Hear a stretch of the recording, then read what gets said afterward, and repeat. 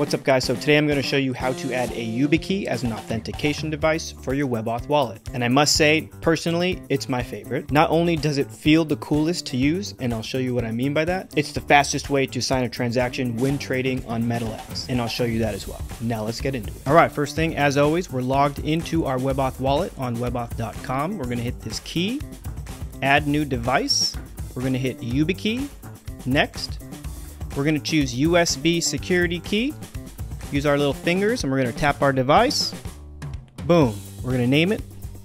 We're going to name it YubiKey, add device. We're going to be prompted in our WebAuth wallet to authorize, Face ID, and boom, just like that, we've successfully added YubiKey as an authentication device. All right, and now for the fun part, let's use the YubiKey to place a limit order on MetalX. This is actually really fun and it's really fast. You just touch the device. Watch. All right, first thing we're going to do is head over to WebAuth and make sure YubiKey is set as default. We're going to hit set as default and then we're going to use our finger. Boom, now YubiKey is our default device. And now we can head over to the beautiful DEX, MetalX. We're going to come down here. We're going to set a limit order for $10 worth of BTC. Watch how fast it is. Buy BTC.